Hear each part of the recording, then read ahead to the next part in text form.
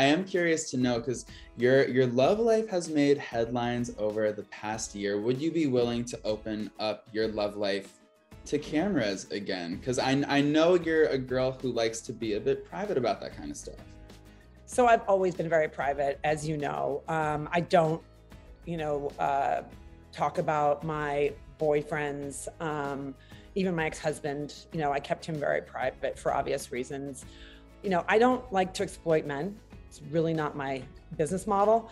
And I also, when you have two girls who are in their early 20s and, they were obviously very young when we were on television, I don't want them watching TV and being like, this is mommy's one boyfriend, this is mommy's two boyfriend, who's this person?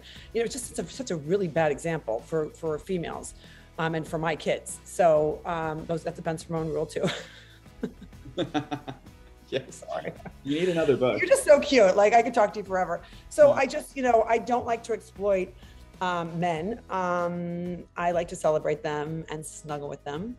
And, I'm very happy right now. And, I've met a lot of really unbelievable men in my life. And I just like to keep all of that, where it belongs. How would you describe your current dating life? Are you single? Are you dating? Like, what's going on? I'm not single. Okay. I have a boyfriend, and he is incredible. He's an amazing athlete, very, very smart. So I feel really, blessed to know him, and I'm really excited to see where it goes with him. Yeah. Oh, I'm excited for you too. We love an athlete. He's very, very talented in sports. I love it. It's like so exciting. What did you make of all the fascination between you and A-Rod over the past year? Well, I've known A-Rod for a long time. So I think that, there was rumor about us dating, a long time ago. And, I have met him multiple times. He was single, I was single. He's a great texter. And, we were working on some projects together, in addition to him being an amazing texter.